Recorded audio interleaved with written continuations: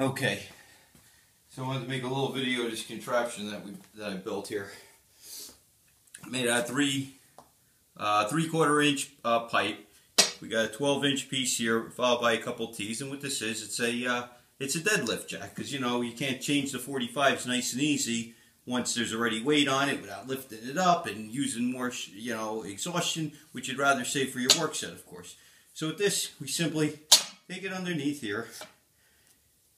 Give it a little support with your hand. This isn't going to do much. Basically, leverage just pulls it up, and now it's up on the jack there.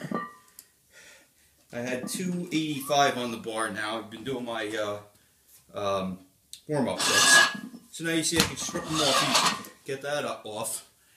And now it's ready for the next 45 as we go up to 315. Now what's nice about this also, it's on a little bit of a downward slope here, so all the weights go in, they go right up against the bar, the collar. I got the 315 on, make some room here, grab the jack, right back down, effortless, and I'm not exerting a lot. Now I'm going to go to the other side, which is a little bit off camera, and I'm going to do the same thing again. The only modification I think I may make on here, I think I may put a little extension on each side with another little end cap, just to give it a little bit more stability from side to side. But as you can see, you know, with 3 plates, no problem jacking it up. It's working good. I could change this side out and get ready for my my work set of 315.